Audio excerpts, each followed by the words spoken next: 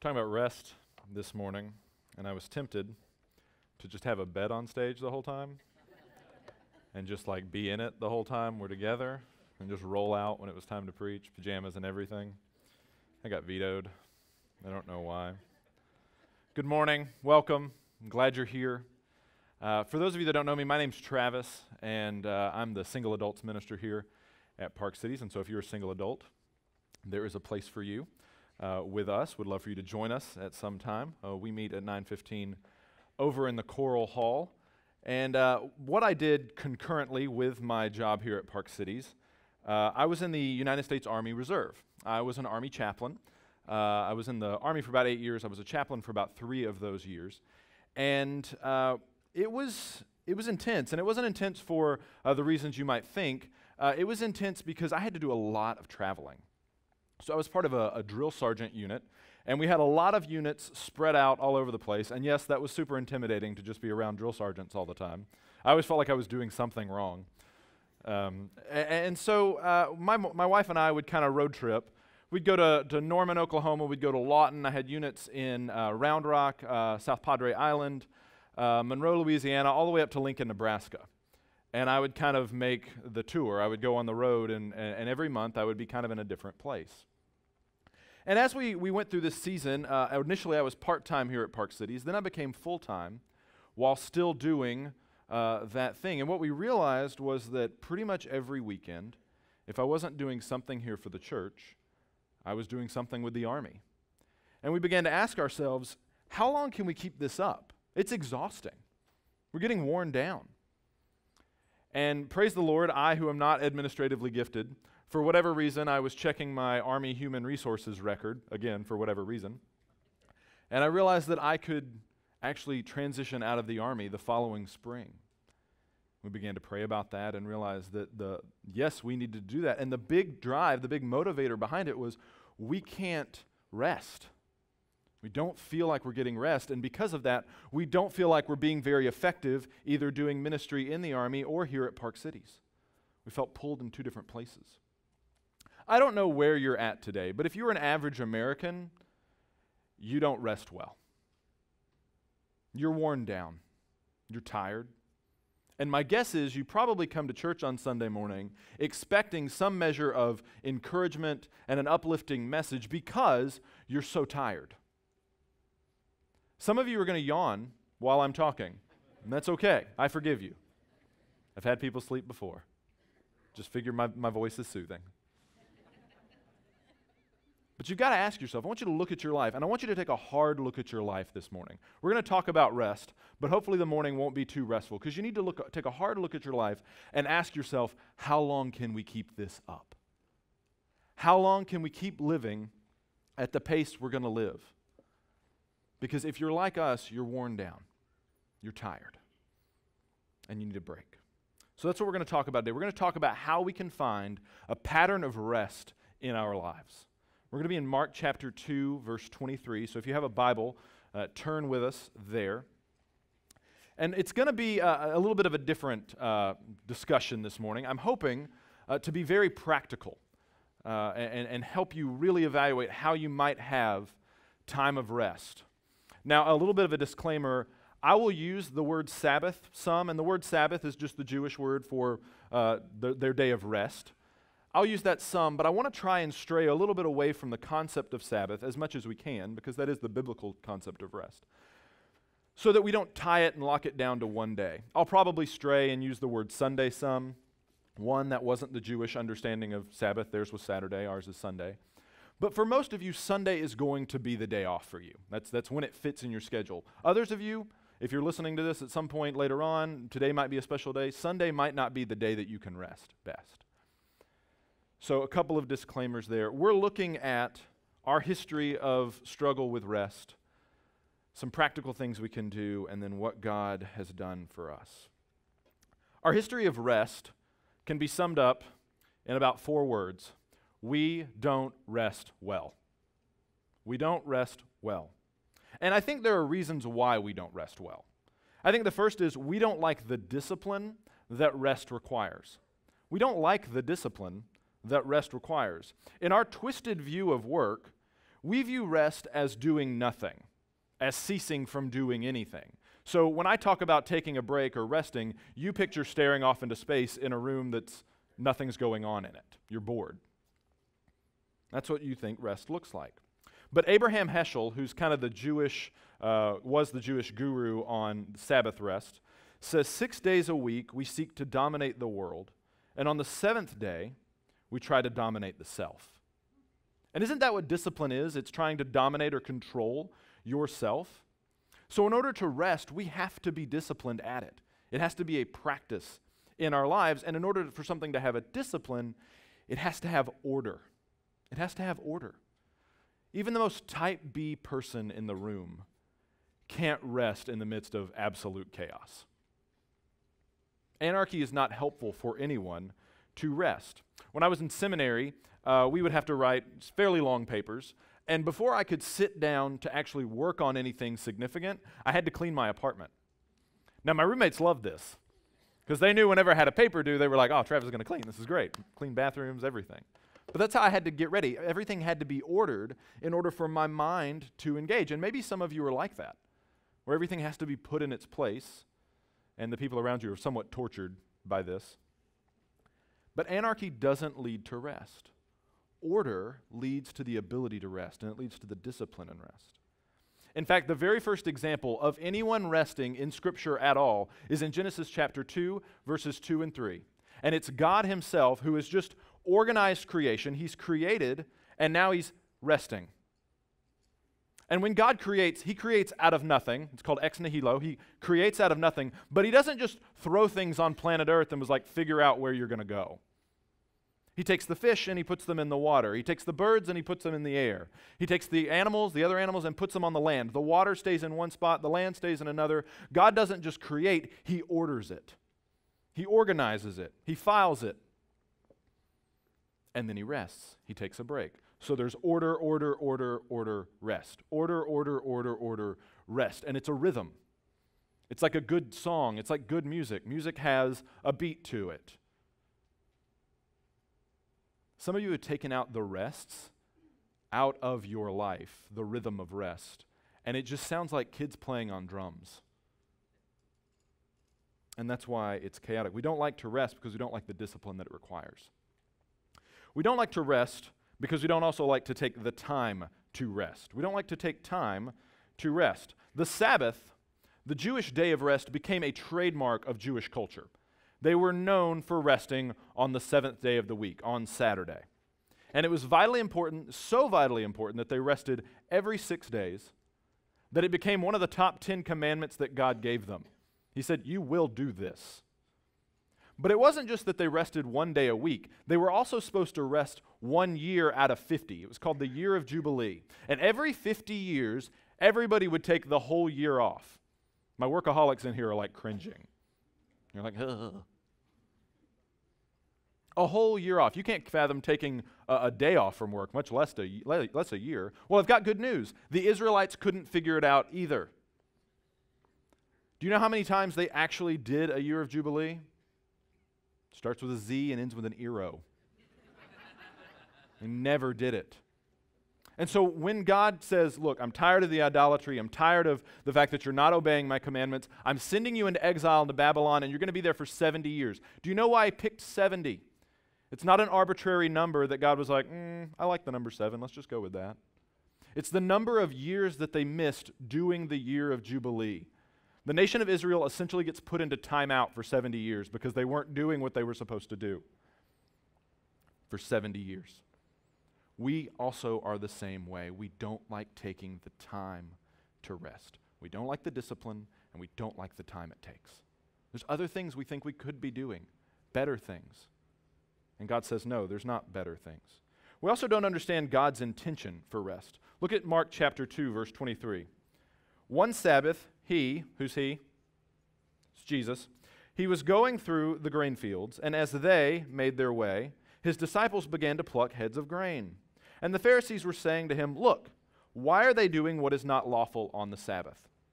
So remember, the Israelites got removed from the land because they weren't keeping their commandments.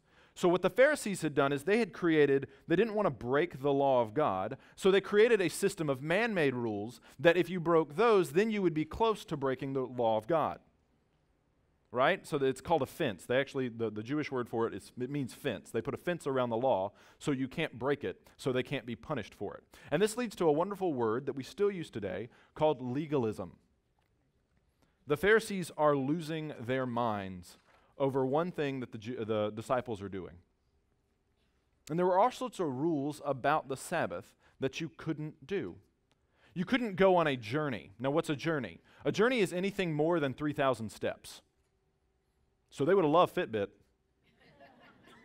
Got my Sabbath count going. I'm at 1,500. I got to take a break. You also couldn't fix a house that had fallen in. So if your house collapsed on you, let's say a tree branch falls in the midst of a storm, house collapse, you can't fix it. You can't start work on it on the Sabbath. You can do a little bit of work to see if anybody is hurt or dead. If they're hurt, you can get them out and begin to treat them. But if they're dead, you have to leave them there for the next day. That is how legalistic they were. And they would have arguments on it. Some more conservative groups would say you can't pick up a child on the Sabbath, or that's work. My family would have a hard time with that. And the disciples are going along, and they begin to pluck heads of grain out of this field, which is legal. Jewish law allows, actually, the Torah allowed people to pick heads of grain by hand from their neighbor's field. And the Pharisees see it and they're like, why are they working? Now, what work are they doing? They're harvesting. They're harvesting. They lose their mind. The Sabbath, God's rest, God's idea for rest, had been perverted and been co-opted to be a tool of oppression, control, and insecurity. I'm glad we don't do that with anything else in our society. It's not just rest that we do that with. Rest became something that God never intended it to be. It became a monster. And rather than resting, rather than spending your Sabbath reconnecting with the Lord and those around you, doing life-giving things, it became a day of anxiety, control, and fear. Am I going to get caught doing something I shouldn't do? So we don't like rest. We don't rest well because we also get a little legalistic about our Sundays. Our Sabbath days, right? We do one of two things with rest. This is the last reason why we don't rest well. We either make it too hard or we make it too easy. We make it too hard or we make it too easy. So as we move through history, we take this idea of the Sabbath, we move it to Sunday, and why is it on the Sunday? Because Jesus rose from the dead on Sunday. We move it, which is good. And then we kind of fuse it with some Western culture ideas and this great thing called the Protestant work ethic. And we've got our modern day Sunday. And so we either make it way too hard or way too easy. So for some of us, we don't put any structure around rest at all, right? So we go home, we put on our comfy pants, our give up on life pants. We go lay on the couch, and we watch football or baseball, and we just lay there. And then 9:30, 10 o'clock rolls around, and we then go to bed. And we're like, wow, great day of rest. Or we work insane hours, we work at an insane pace, and we have no scheduled day of rest. We leave vacation days on the table because that's what you're supposed to do. And then we rest finally when we either get too sick to work and no one wants to be around us, or we're just exhausted and we're forced to take rest. This is called binge resting. We completely ignore God's intention for rest that he put in Genesis 2:2-3, and we work 24/7, constantly available for work via text, email. It can be accessed at any time. The other extreme is to completely make it regulated so that it's not restful at all. So we might not go to a restaurant on Sunday afternoon because we're like, well, that makes other people rest or work on their day of rest. So we can't do that. Or we have these great things as a culture called blue laws, where you can't buy certain things on Sunday. Now, why it's unholy to buy something on midnight on Sunday and not at 11:59 on Saturday night, I don't understand. But there it is. Again, I'm not debating the political necessity of blue laws or the lack thereof. We or spend Friday or Saturday night hanging out with anyone and everyone, doing whatever it is we want to do. And we roll into church on Sunday morning for worship because that's what we're supposed to do on our day of rest. And we legalize it. Either way, rest gets divorced from God's intention because it's not based on the principles and the intent that God has for it. This happened to the Israelites. Their history is one long story of not being able to rest well.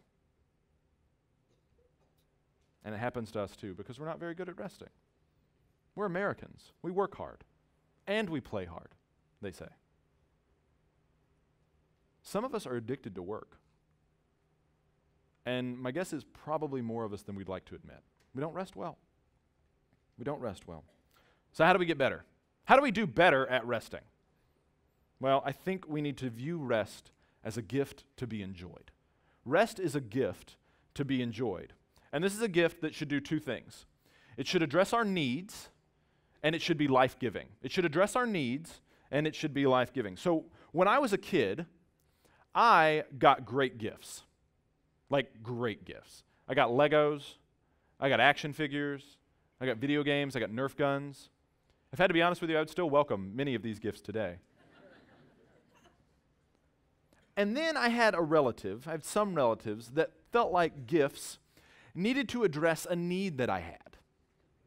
And as a 7-year-old, I didn't understand the value of this.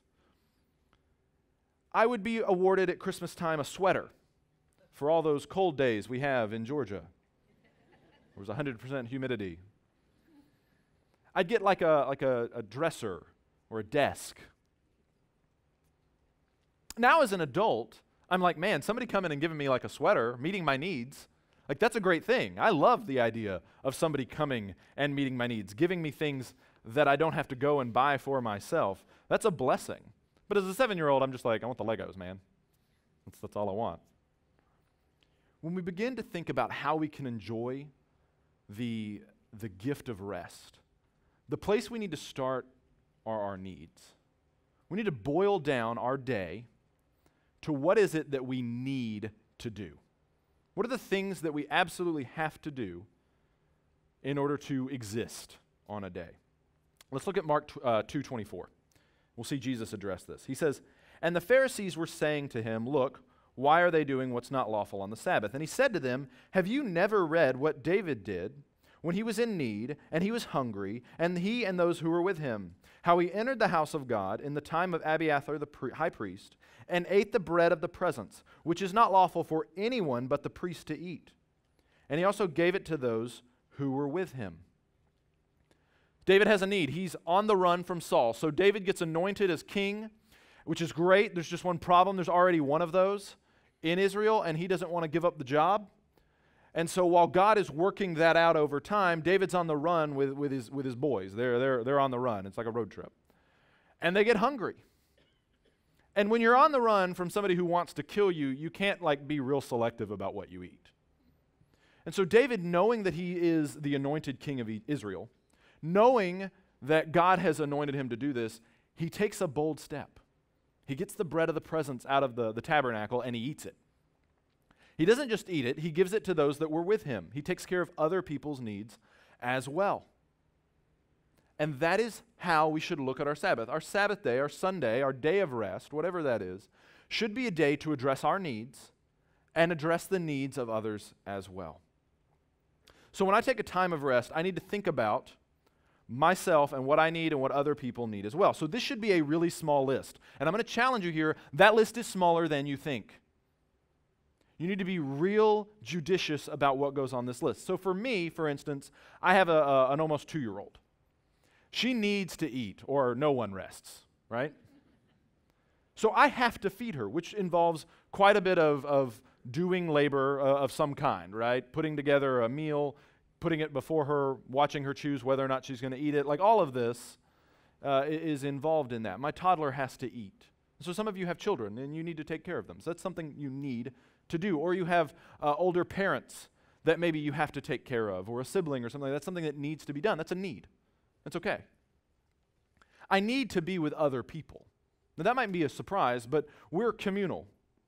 As human beings, we need to be around other people. Even you most introverted person who's like, I don't need to be around anybody. Like the moment I said that, you tuned out. You were gone. You were somewhere else. You need to be with other people too. It's why I think it's really good that on Sunday you're in church with other people. That can be your other people time, and then you can go find a book somewhere and disappear for a day. It's great. You need to be with other people. I need sleep. I need sleep. I had a seminary professor once say, sometimes going to bed is the most godly thing you can do. Amen and amen. You need sleep. You got to rest. So that Sunday afternoon nap that you like, I think that's godly, baby. Take that nap. Put on a little NASCAR, or what I like to call nap car, because that sound just puts me right out, man. Things that aren't needed. This is where I'm going to step on your toes, hopefully. Most jobs don't need you 24/7. Unless you are a doctor, a fireman, a police officer, military, emergency situations, most of your jobs don't need you 24/7. You get a corporate email on Sunday, that's not a 911. Now, if somebody's going to die, that's a 911, but leave it till Monday. Let it ride. You don't need to do your grocery shopping or laundry. Ugh. You don't need to do your grocery shopping or your laundry on Sunday, single adults. I know how you live. There are 6 other days where you can do laundry and you can do grocery shopping. You don't need to do it on the day of rest. It's not a catch-up day. You don't need to clean your house or do homework. Teenagers, students. Some of you wait until like Sunday at like 4 to start your homework. Don't wait. Knock it out and then spend Sunday resting, getting ready for the rest of the week. I was in high school at one point too. You also don't need to argue on Sunday.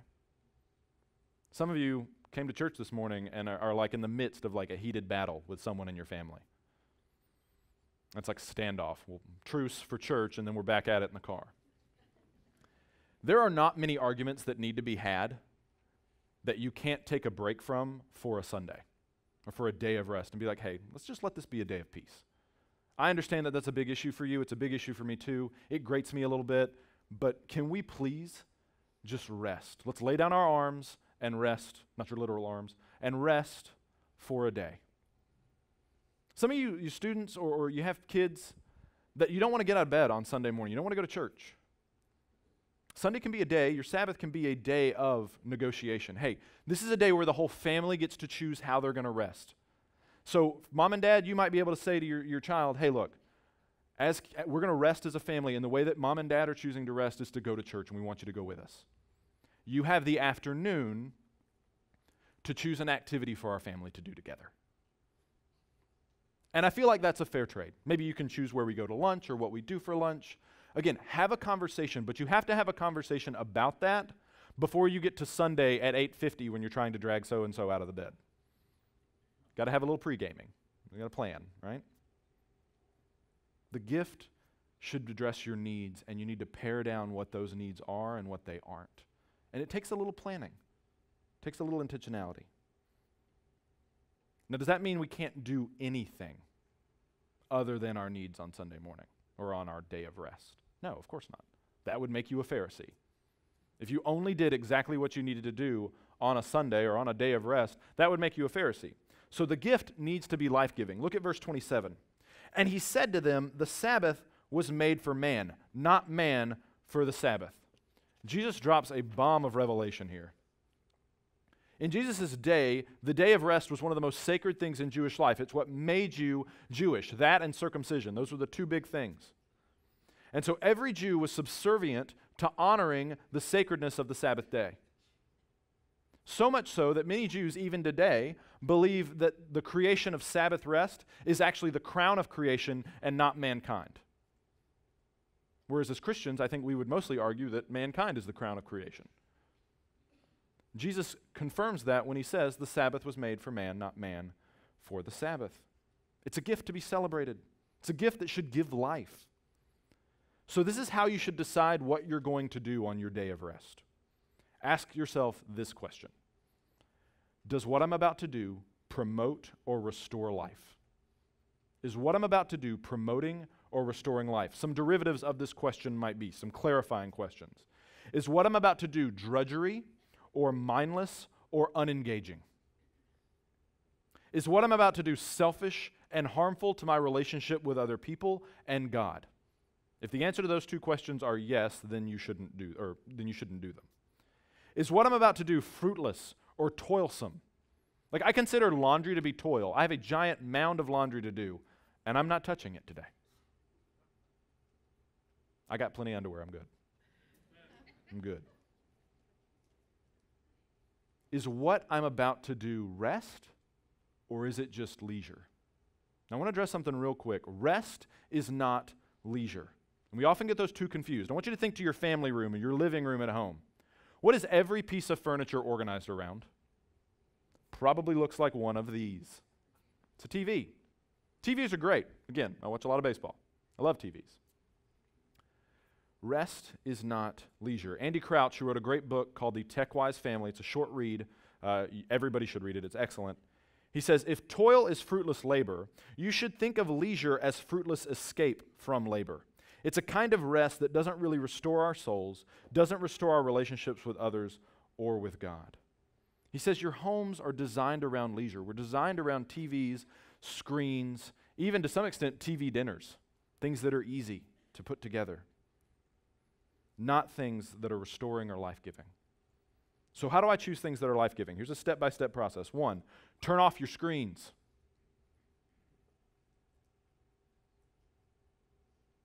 Turn off your screens. TV, iPad, phone. You don't have to turn them off completely. I understand that's many of our lifelines out to the world. I get that. But stop looking at them. Put them somewhere in the house and be like, we're not touching this today. Our TV gets a day of rest too. It gets a day off. Turn them off. Don't organize your day around it. 2, find something life-giving to do with yourself or with other people. Probably a mixture of both. So here's some things. Go outside. Take a walk. Go for a run. Breathe air that's not circulated through a vent. Practice creative arts. Things like painting, cooking, music. I don't care if you're bad at them. Try them. On Friday, it's just me and Hattie hanging out, and we got some colored pencils down, and so we're coloring. And I can honestly say the most therapeutic thing I've done in a long time is draw an underwater ocean scene with colored pencils with my daughter, and she's just sitting there coloring away too. It's a lot of fun. It's amazingly therapeutic, just to kind of rest. Read a book. Read a novel. Read to one another. That was like all the rage for most of history, by the way, reading to each other.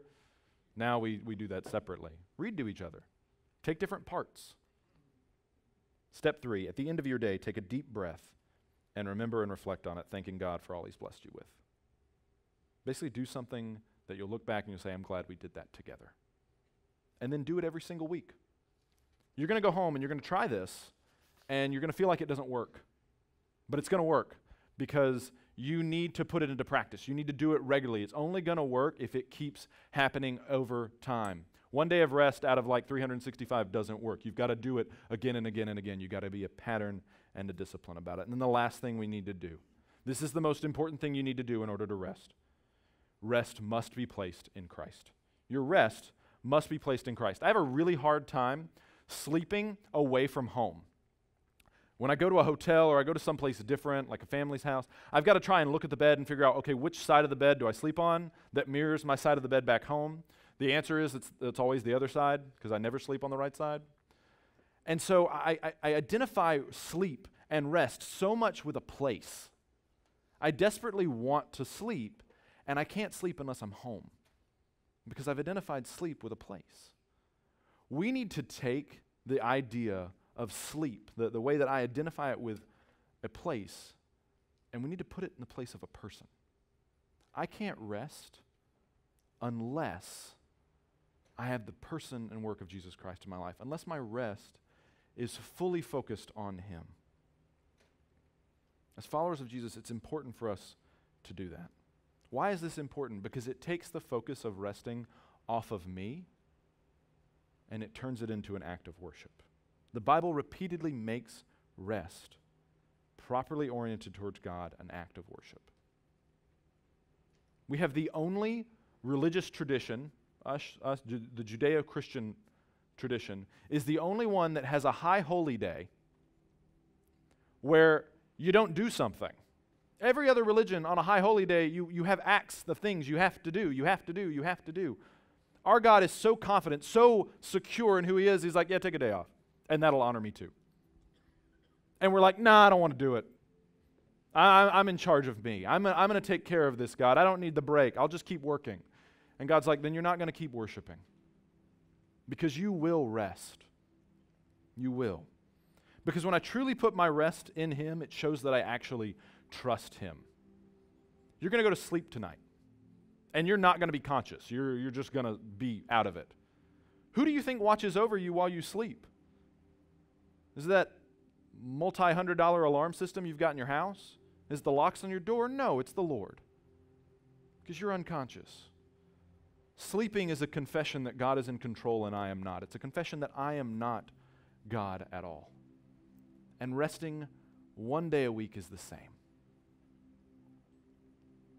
If you can't rest, if you can't stop striving, if you can't take a half day off from getting after it, you can't really describe your life as one of faith. I'm not saying you're not a Christian. I'm just saying that there is something about the way you do your life that is telling God that He is not enough and you've got to take a little bit of control back from Him. And if you can't depend on God, then you can't really rest.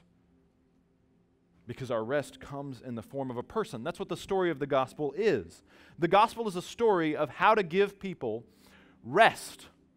How do we get them to quit from working and trying to earn God's favor? How do we fix this problem that man has dug themselves into? God asked Himself, how do I give this rest to a people that seemingly won't take it? Look at Hebrews 4, 9 through 11. We'll be brief here. 9 through 11 says this, "So then there remains a Sabbath rest for the people of God. For whoever has entered God's rest has also rested from his works as God did from His. Let us therefore strive to enter the rest, so that no one may fall by the same sort of disobedience." The writer of Hebrews describes an eternal relationship with God through His Son Jesus Christ as rest, as peace. I don't know about you, but that sounds nice. If you want to have real rest, eternal rest, and rest that starts today, you need to put your faith in Jesus Christ. Because He did all the work. The gospel is rooted in the fact that Christ did everything, and we have rest if we believe in Him. The Son of God did work by becoming a man. He put on the incarnation. He put on flesh, and He dwelt amongst men. And you know what we did for that? We rested. He worked by living a perfect, God-honoring life. And you know what we did? We rested. He worked by suffering and dying on the cross on our behalf. And do you know what we did?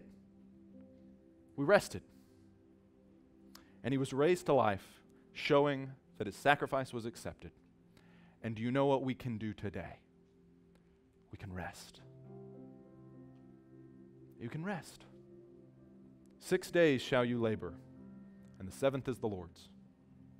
You will never truly rest apart from Christ. You will always be trying to prove yourself to God. You'll always be trying to earn it. You'll always be trying to make something better, and you'll never rest truly in your heart. So my hope for you today is, if you don't know who Jesus Christ is, that you will put your rest and trust in Him today. We're over in the Next Steps room right outside these doors, north side over here. You can come hang out with us over there and just talk to us about it. Tell me that you can't keep going. Tell someone else. Go over there and rest with us, just for a little bit. Sometimes sharing about what you're going through is rest. Maybe some of you have known Christ for a while, but you're not putting your faith in Him by resting. You drive your family as hard as you drive yourself. Take a break. Rest. We're not good at resting. We're really bad at it. And the only way we're going to get better is if we practice. But that practice has to start by regularly, not just on one day a week, but every day of the week, turning to the Lord and confessing that we rest in Him, and we look forward to implementing a pattern of rest in our lives. Rest is a gift, and it's a gift that you can take today. But you're a fool if you leave it on the table. Don't be a fool. Put your trust and your rest in Christ, and rest from your labors. Let's pray. Gracious God and Heavenly Father, you have blessed us with the gift of rest. That, Lord, we can lay aside the things that we have striven for, the things that we've derived for, the things that we can lay all that aside, Lord God. Because you tell us at the end of Mark chapter 2, you say, the Son of Man is Lord even of the Sabbath. You've given us the gift of rest. And I pray that we would take it today. I pray that we would not think we have to continue to work, because we don't. You have given us everything we need. You've given us everything we need for salvation. And so, God, I pray that we would take that gift today. And we ask all this in the name of your Son, the Lord of the Sabbath. Amen. Thank you for taking time to watch this sermon. If you would like more information about our church or following Jesus, please go to our website, pcbc.org, or contact our church offices. We hope to see you next week at church.